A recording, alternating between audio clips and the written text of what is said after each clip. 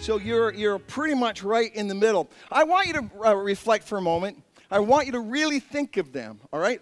I want you to think of somebody who influenced you. Probably, can you picture somebody in your mind? Might be a parent, might be a teacher, might be your pastor. No, it might be somebody else in your life. Think of somebody that influenced you. Got them. Lock them in. And I want you to just reflect for a moment. Where would you be now without their influence? Who would you be without their influence? It's wild, isn't it? Wild to think that one or two people can steer ships so well. I remember when I was in elementary school, I was not perhaps your brightest student. If I got a 61, we had percentages back then, as if in grade 3 you can tell the difference between 61 and 62%. Anyway, so I would get a solid 61, 62. If I was dipping down in the 50%, that was bad. But if I was 65, I was like a great day. I was a solid bad student, all right? Solid, consistently bad student. I only failed spelling 3 years in a row. And probably had something to do with me throwing my speller away down a ravine. But anyway, that's a whole other story. I remember my grade 7 teacher, Mr. Pearson. Mr. Pearson said we need to do a science project on bees. And so I don't know why, I just got into the bee thing. And my dad helped me research bees. I made little bees. And I did this whole little, you know, how you do bee things in grade 7. I did a bee thing. And I remember him coming to me and he said, Dave, that's the best science project I've ever seen. He awarded me the science project prize in grade 7, which was a tree he was actually probably trying to get rid of. Anyway, that did something. Isn't that weird? One man's comment, one man believing in me, all of a sudden go, hold on, I am not stupid. I might have some brain cells. And from then on, I just excelled in my scholastic abilities because of one person giving influence. Imagine, has anybody influenced you spiritually? Has anybody come beside you, answered some questions, given you some ideas spiritually? Have you gone to a church service somewhere around this world where you go, if I hadn't done that, where would I be now? Who would I be now? I know for myself, Harvey, the amazing wonder Christian, my friend in high school. I got to see him last week just for a short bit. It was awesome. He came to Christ. He came to me, and he said, Dave, I want you to disciple me. I said, sure, we will read the Bible and pray. Had no idea. It would be reverse discipleship. And he helped me grow. And he would say, well, let's tell everybody about Jesus. And I said, no, I'm a good church kid. I don't do that. You know, that's like lesson 53. Pastors do that. But no, he just took me around, and we talked to people about Jesus. He reminded me. I said, Harvey, what do you remember about those years? He said, Dave, I remember sitting at the lunch table, and we just talk about what God's doing in our lives. We talk this way, but our conversations were pointed. We're aiming that way, but we're talking this way. And all the people around would go, wow, that really happened? Yeah. And then we'd get into these conversations. Every so often, I think, what would happen to me? I would not be here if I hadn't run into Harvey. There's something about influencing a life forever. It's not only the thought of helping somebody forever, it's just the amazing, cool feeling. I know this is like so feeling-oriented, but the wonderful feeling that God used me. It is amazing. You know what that's like, don't you? Every so often it's like God, you go, God loves me. God chose me. God used me. I ran into somebody not too long ago, and they came up to me, and I could just tell that they're so excited, almost in tears. And they had invited somebody out to church, and that person came. And this is what she said. She said, I can't believe God used me, a sinner. I said, welcome to the club. Welcome to the club. He uses messy people to get his job done. No perfect people here. But it was amazing. Beyond the feelings, beyond the thought of forever, the Bible actually commands us to influence each other as the gathering happens at the local church. Hebrews chapter 10 says this, let's think of ways to motivate. Let's think of ways to motivate. Let's think of ways to motivate everyone. It doesn't say, let's listen to the pastor who will motivate me. Come on to the church and let's just talk. Hey, you know what God's done? Oh, wow, I was reading this. I had this prayer request answered. Oh, all that stuff. Yeah. And that way, what we do, we think of ways to motivate one another to acts of love and good works. And let's not neglect meeting together, as some people do, but encourage one another. Hey, you coming out to church this week? Oh, it's so good. I can hardly wait. And so I saw somebody coming in this morning. They said, this is my favorite building. Awesome, Calvin Jim. Let's think of ways. Let's not neglect our meeting together. Some people do. Let's encourage one, especially now the day of his return is drawing near. So we're doing this 4-week series. How can we up our influence? And week 1, we talked about how can we bless others by seeing them. Bless others by seeing their character now and before. We have a blessing chair back there, and last week it just got used the whole time. This is how you use it. If you want to bless somebody, you take them back there, you sit them down, and you pray over them and encourage them through that prayer. Mention things that you see in their character. Mention things that you could imagine in their future, and give them a blessing. Last week we talked about being seen. Not only how do we up our influence, we need to see and encourage others. Then they'll be open for the influence. And now we need to model a life in front of them. We need to be seen. It's summed up in what Paul says, follow my example. He was actually telling people, you can follow me. That's like gutsy, huh? Could you imagine going around, follow me? Wow, how can you say that, Paul? Because he says, as I follow Christ. Don't follow the other stuff. Follow me as I follow Christ. So we need to be seen. And we talked about this, to model your faith out loud. We need to model that faith out loud.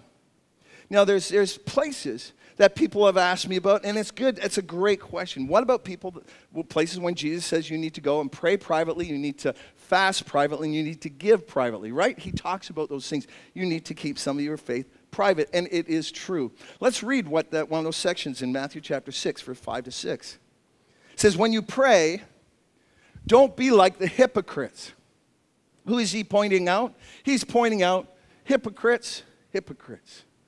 For they love praying in the synagogues and the street corners. How do they love it? To be seen by others. I tell you the truth. Truly I tell you. They have received their reward in full. But when you pray, go into your room, close the door, and pray to your Father who is unseen. So, Jesus is telling you to pray privately. But the interesting thing is he asked his disciples to come with him in the garden. Can you come and pray with me in a group? You see in the book of Acts, Pentecost, there's 150 people at the prayer meeting, and they're praying out loud together. And when Peter was in prison in Acts chapter 12, they had another huge praying with people were together praying out loud, and it was so miraculous, the place physically shook. So what do we do with this? Why did Jesus say, sometimes you just need to do this alone? And I believe it talks about motive. What is the motive? Did you do this to be in order to be praised by others? You've received your reward in full. If your motive is to go, people will see how wonderful I am, that I am so spiritual, then the motive is the thing that, that negates any good that you're trying to do. To be seen is modeling is key for those under your care. But we need to watch our attitude. A good question we need to ask is, can you fast, can you give, can you pray without telling anybody about it? Is that possible too? There are times when only God needs to see, and then there's times when your care needs to be seen under people under your care. As Paul says in 1 Thessalonians 1, you know how we lived among you for your sake. Why did Paul live a certain way? It was for your sake. It wasn't his preaching. It was his living. He did this to model an example. And how do we know that? He says, because you became imitators of us and of the Lord. See, that's just an acting out of, I'm going to follow Jesus. You follow my example, so you're going to be able to follow Jesus' example. It happens all the time. I remember when I was a youth pastor, it's an old story.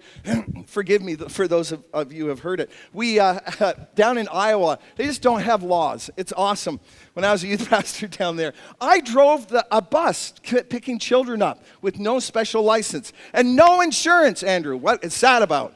Anyway, and they gave me a 15-person van. This is before seatbelt laws. You know, how do I know? They had no seatbelts in the whole thing. So we could pack 24 kids in there, which was amazing. And it guided into community. So we would go over these bumps. The kids would be flying all over each other. It was so unsafe. Anyway, every time I said goodbye to them, I let a bunch of kids out. They're a very poor community. They could not get anywhere. There was no bus system. And so for them to make it to youth group, I had to pick them up. So every time I let them out, I said, okay, how can I pray for you? I put up a little prayer, and I let them out. How can I pray for you? Let them out. I came back about 5 or 6 years later to do a wedding. I said, what do you guys remember about youth group? I was hoping it was something spiritual, and the first thing they said, do you remember that game we did with Alka-Seltzer tablets? It was amazing. I gave those years of my life for that. And finally, one of the guys says, oh, we're kidding you, Dave. You remember when you used to pray for us, when you dropped us off? And I go, yeah. He says, because you did that for those 2.5, 3 years. I pray with my little daughter. I pray with her when I put her to bed at night. There is something about just living, not being preachy, not trying to convince, not trying to sell anybody anything, but just living, modeling your life out loud. So we're going to look at our next one for the day.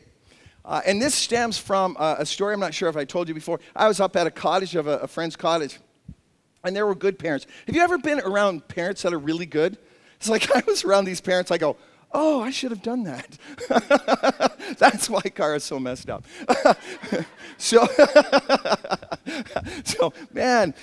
Around this dinner table, one of their little children was reaching for, I think it was ketchup for the hot dog. And this is what the kid said, Ever hear that? Look at And the mother just patiently just looks over with a big smile. Use your words, honey. Use your words. I'm not going to give it to you unless you actually use your words. I go, that's brilliant. And look, you can see the angst of the children going, ketchup, Say the words, ketchup. Finally, he relented, and he said, ketchup. Yeah, that's awesome, honey. You can do it. Use your words. I want us to be comfortable as Christians, to be able to use our words. I want us to see others. I want us to model to be seen, but I want us to actually be able to use words. Like using the J word. It's tough. The Jesus word. Like actually to get it out there. Now, if you're in university, if you're in college, you might know that there's a whole movement out there where we just share love. We share the Father's love, but we don't share it in God's name. There's been a book that was written that just went wild. I got actually given 2 copies of it. I heard this guy at a conference, and here was his central thesis. He says, God is love, and so if I love, they're getting God. You don't need to tell them about Jesus. So I said, hold on. Inside, I said, the only way for somebody to change is for them to have the Spirit of God in them. The fruit of the Spirit is love, joy, and peace. And the only way for them to have the Spirit is for them to come to Christ. And you kind of say Jesus' name for them to come to Christ. But I've heard this so much. That there is just love other people, but don't talk about Jesus. It's like we don't want to be pushy. We don't want to seem like we're selling soap all the time. Hey, hear about Jesus? Washes your clothes really clean. ugh, make me vomit. No, I don't want to be like that, right? And so we hold back. We don't use the J word. Interesting. This is a little heavier subject, but I kept on saying, God, I know there's so many people on the way to God here. They don't need to hear this right now, but there's so many Christians that need to hear this. So if you're on your way to God, can I tell you something? If you're not religious, if you're new to this whole thing, it's not, we don't want to sell you on anything. It's Jesus is real. And I think sometimes us Christians are so, we don't want to try and be like that, one of those salespeople, that we don't tell you real things that are happening in our lives. And so I'm trying to help us. It's okay to use the J word. I'm going to tell you about a city in the Middle East. It's called Pergamum. Pergamum. I got to visit there. It's in Turkey. It's in Turkey. It's gorgeous. There is this oversight of this. There it is. I got on the one side is the sea. On the other side is the sea. It's on this little peninsula, and I got to sit in that amphitheater. See that amphitheater? It would hold thousands of people. Just so, and that big building in the back was a massive, massive library. There in Pergamon, it was known as the intellectual center of the whole area because they said parchment was invented there. So they had one of the largest, it was a university town. It was the largest university of the area, and it was a major center for Caesar worship. In fact, once a year, all the citizens would have to come to the temple and just bow the knee and say, Caesar is Lord. Caesar is my Lord. They just have to bow down and say, Caesar is my Lord at Caesar's temple. There was a proconsul there, which means basically he had the power of the sword. Now, there weren't too many of them around, but that just shows it's a political center. So if you're going to get killed by the Romans, you need to be taken to another city where the proconsul is. The proconsul lived there. So this is like high Roman, high Pergamon, high, this is like intellectual center. And there was, let's call them a denomination. There was a group of Christians selling a book. No, I guess they didn't have books back then. Anyway, and they're called the Nicolaitans, the Nicolaitans. There were a few things wrong with them, but there was one thing the Nicolaitans talked about. The Nicolaitans would write about a thing called prudent compromise. Prudent compromise.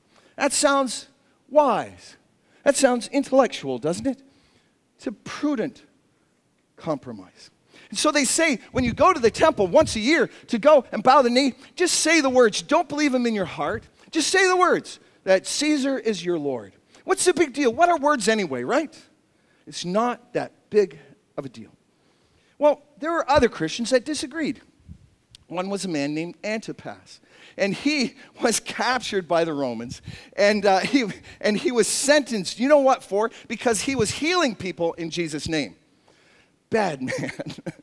Healing people in Jesus' name, and he would not bow the knee to Caesar. He was martyred by thrown into a vat of boiling oil that was shaped in the shape of a giant bull, which made it some kind of sacrifice to the foreign gods. Not probably a good way to go. That happened in 92. His name was Antipas. There was a quote that's attributed to him. Who knows if it was really to him or not? But this is what Antipas said. The person who is not interested in being different need not start on the Christian way. Isn't that awesome? In other words, if you want to be normal just the same as everyone else, Christian way is not for you. This is for something that gets in your soul and makes you a different person. In the book of Revelation, Jesus talks to this church. Jesus gives words of encouragement to every church that he talks to, and he gives words of rebuke to all except for one. And these are local gatherings. These are real churches. So this is for the followers of Jesus. And it's found in Revelation chapter 2, verses 13. I'm going to read verses 15 to 16 just to get to the pertinent points. And this is given to the church at Pergamum. He says this, "Yet you remain true to my name." In other words, they would speak the name of Jesus. "You did not renounce your faith in me." In other words, they didn't deny him when they were rounded up and brought to that theater to be killed. "Not even in the days of Antipas, my faithful witness." Isn't that awesome? Wouldn't you like to be mentioned in the Bible? That would be cool. All right, yeah, that was me. Yeah. That was me. You could talk about that in heaven all the time. My faithful witness, who was put to death in your city, where Satan lives. Now, if you're not like a believer, if you're not a follower of Jesus, that freaks you out a little bit, right? You know, it's the Satan thing. If you believe in good spirits, you should believe in evil spirits too, right? And there certainly is evil spirits out there. We know it. Some of us feel that. You know what? If that's the truth, then there is an evil spirit. And guess what? He's not God. He's not everywhere. Satan did this. Satan didn't. No, his minions did. He's just one angel, right? He's an angel. That's it. And fallen angel. But he's only got one place. He lived in Pergamon for a while. That's bad. Don't let him into your community. Okay. So, who was put to death where Satan lives. And we're going to skip away. Likewise, you also have those who hold to the teachings of the Nicolaitans. It's okay. We don't need to mention Jesus. How did Jesus feel about this? Don't read ahead. Repent, therefore. It's actually interesting. They're telling Christians to repent, isn't it? We still need to do that at times. Otherwise, I soon will come to you and fight against them with a sword of my mouth. Why the sword of his mouth? Because they're not saying anything with their mouth. And so Jesus says, I'm going to come and do some battle with my mouth. I'm going to say some things too. And you go, Dave, why'd you read that? That's a heavy thing. Well, I just kept on coming back to that. And I said, no, I need to go lighter because there's people on the way. And God kept on saying, no, Dave, you need to share this one. 2 Timothy chapter 1, 7-8 says this, for the Spirit of God does not make us timid. So when the Spirit of God stirs up your soul and have you ever felt that? You know, you go, God help me, and all of a sudden it's like He's helping you. It's boldness that comes out, isn't it? So God did not give us a spirit of timidity to make us timid, but gave us power and love. Isn't that good? It's not power and obnoxiousness. Praise the Lord. Amen to that. Amen. God did not say have power and be obnoxious. Have power and love. And self-discipline, which means you don't get to say everything you think. Sometimes you have self-control. You go, okay, God, self-discipline. I need to have love. And he says this, do not be ashamed of the testimony of our Lord. What does testimony, that's such a Bible word. Testimony, it's God's story. Don't be ashamed of the God story. You got God stories? Don't be ashamed of you. The God story is Jesus' life. Don't be ashamed of the God stories. Don't be ashamed of those. Rather, come on, join with me in suffering for the gospel. Come on in. The water's fine. Jump in the pool. This is okay. Suffer for the gospel by the power of God. In other words, God will help you through these times. Jump in. The water is fine. I believe Jesus wants us to not be ashamed of His name. That's all I'm saying. That's all I'm saying. Can I say, as your pastor, the guy that talks in front of you, it's different when I'm up here. Can I just say that? It's got to be brutally honest. And then when I'm out there, I got a new dentist. Yeah, going to keep these pearly whites longer as long as I can. Yeah. And he does the dentist thing. Just before he puts all the instruments in your mouth, he asks you questions. So you go, right? So he says, so what do you do? What do you do? Okay, I'm stuck, right? So I'm going to say pastor. But you know what? There's a little voice in the back of my mind. You know what it says? It says, Dave, on like one month out of the year for like 2 courses, you get to be a professor. Tell him you're a professor because you're going to sound like really intellectual and there's no like, okay, I'm a professor. Really? Yeah, I am. I'm that. So I was going to say that. Like, God bless professors. The idea is, but I was thinking, why am I doing that instead of doing the pastor word? Because, well, you don't want to be seen as one of those Christians. So I said it. I'm a pastor. It goes, oh. And in the middle of that, after causing me great pain, and after deciding not to use certain words because I am a pastor, he said, tell me about your church. So I did. I did, and I told him about all the fun things we do, because there's good fun things we do. Man, we are supporting one of the most impoverished area of the Dominican. This church is doing that. We are providing education for those kids. Isn't that awesome? Woo! I told him about that. I told him that we give gift baskets on Christmas to some of the surveys around our area. I told him we do back-to-school backpacks. And he was going, oh, good things, good things, good things. I had a little thing in the back of my mind, tell him about changed lives. I didn't want to, and I'm the pastor.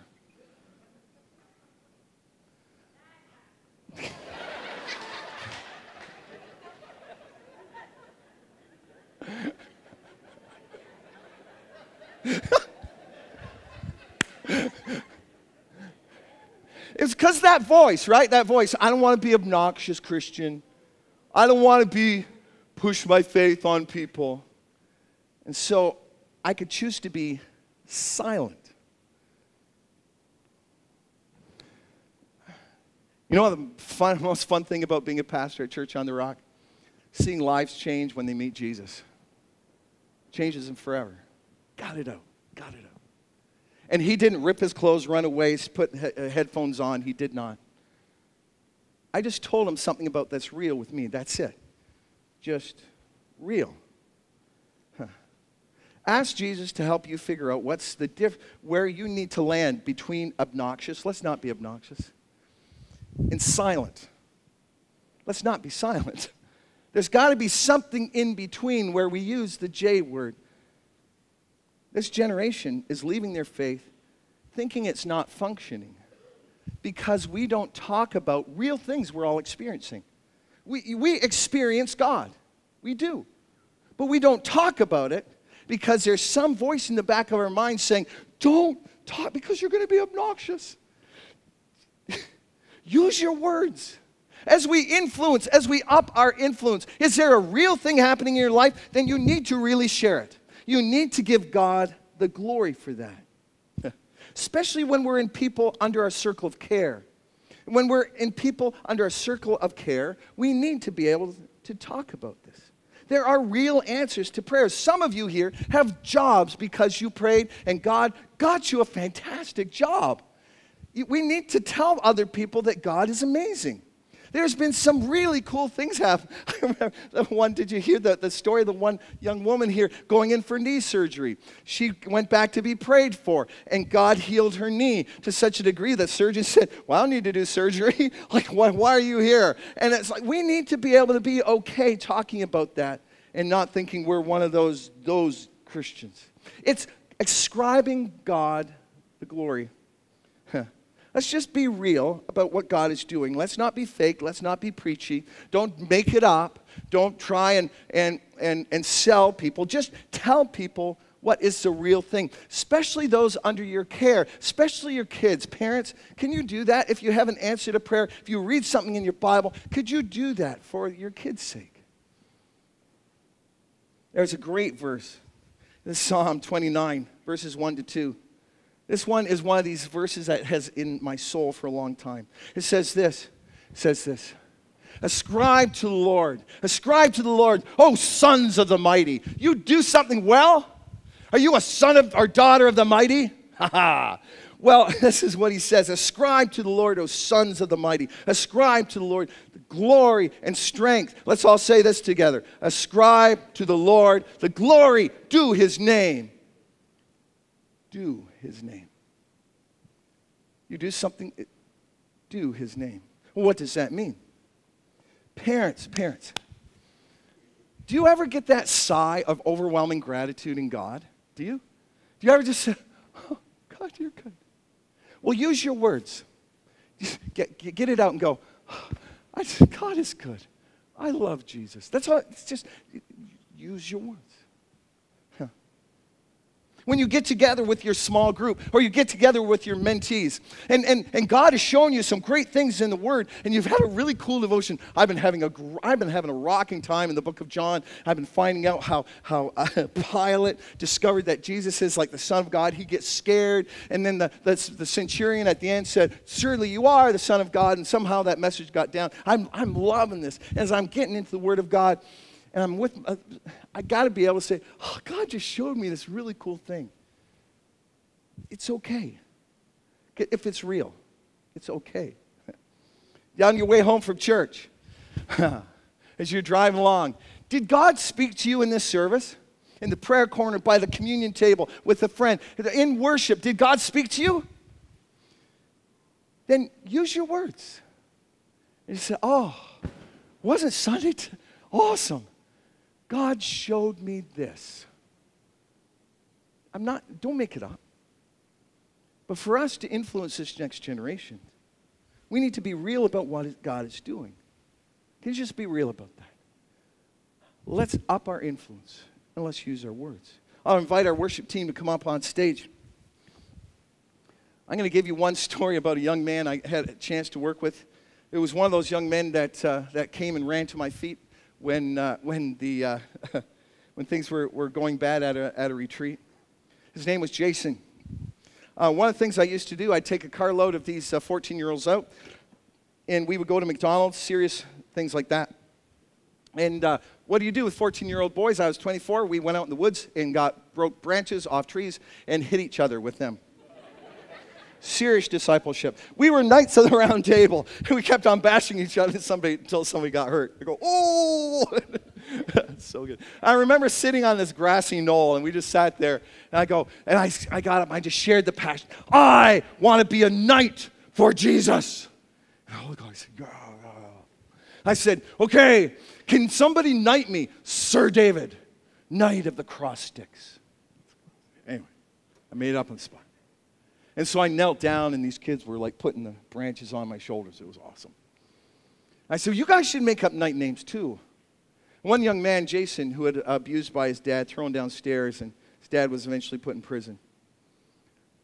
He said, 14-year-old, and he said this. He said, sometimes I feel the anger of my dad in me, and it scares me.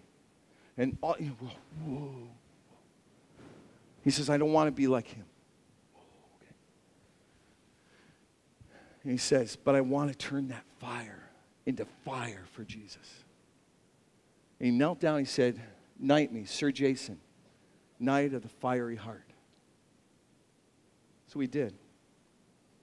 Jason still communicates with me, and he would be 48 years old now. And he signs off, Jason, Sir Jason, Knight of the Fiery Heart. Is there a way we can up our influence? To see the people, to be seen, and then just use our words. You'll be surprised what eternal fingerprint you can leave on people's lives. Heavenly Father, help us to know from you how and when to speak, and give us your boldness when we need to. In Jesus' name, amen.